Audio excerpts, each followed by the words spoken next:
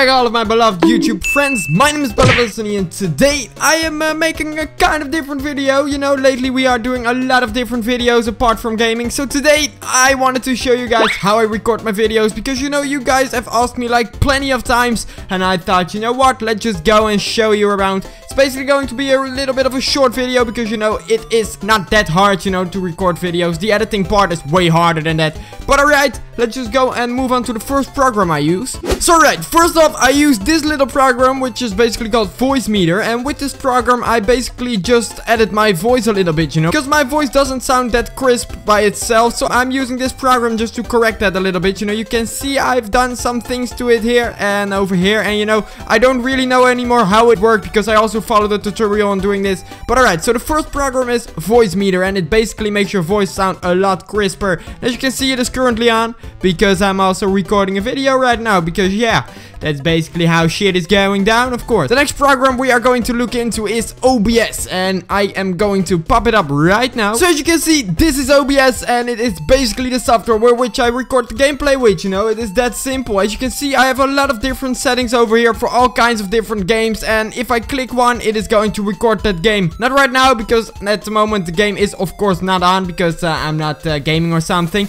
But when I record games, I always do that with OBS. Sometimes I also use NVIDIA Shadow Play, but that's not really that interesting, guys, because for a lot of you that won't work, because you need an NVIDIA video card for that, and not everybody has that. So I'm not going to look into that, you know. You should just use this. This is a perfect program if you have the right settings, and yeah, it works really well, guys. It definitely does. Alright, guys, so last but definitely not least is Audacity. You know, this is basically the software which records my voice, you know, and that is really awesome. As you can see, a lot of things are popping up over here. That is basically me speaking to you at the moment. Maybe some of this will be cut out afterwards. I have no idea. I'm going to see. But you know, you can do all sorts of things with Audacity. You can not only just record your voice with it, you can also make it a little bit crisper, just like with Voice Meter. But it's actually a little bit harder, you know. Voice Meter is a real simple program, and it works really well. So I use Voice Meter for that. But if you want to cut something out or reduce background noise, you can also do that with this, you know. And that makes this a really nice program to work with, because it is quite simple, you know. Everybody can use it, but you still can do a lot with it, guys. So yeah, and that is basically all about it, you know. It was a really short video, but you guys really wanted to know, so I was like, well, you know what, I'm just going to show you.